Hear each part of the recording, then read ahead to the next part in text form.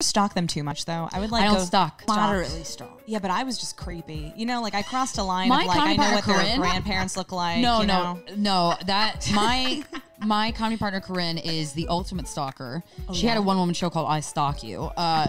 She will find out everything about, and I really applaud her for it because she wants to know. She wants to be informed, and I don't, only because I will take that information and I'll put a narrative behind it that's not real. So because I know that about me, I'm like, nope, I'm gonna get to know you the old-fashioned way. Yeah. But it is smart if you don't do that. Oh, but I would put a narrative, like you were saying, and I just couldn't stop. It was like addicting. I would be like, oh, I found their Facebook and their mom's Facebook and their dad's Facebook. You're like crazy. But I would be sitting there at night. It's not crazy. The information is there for you to look at.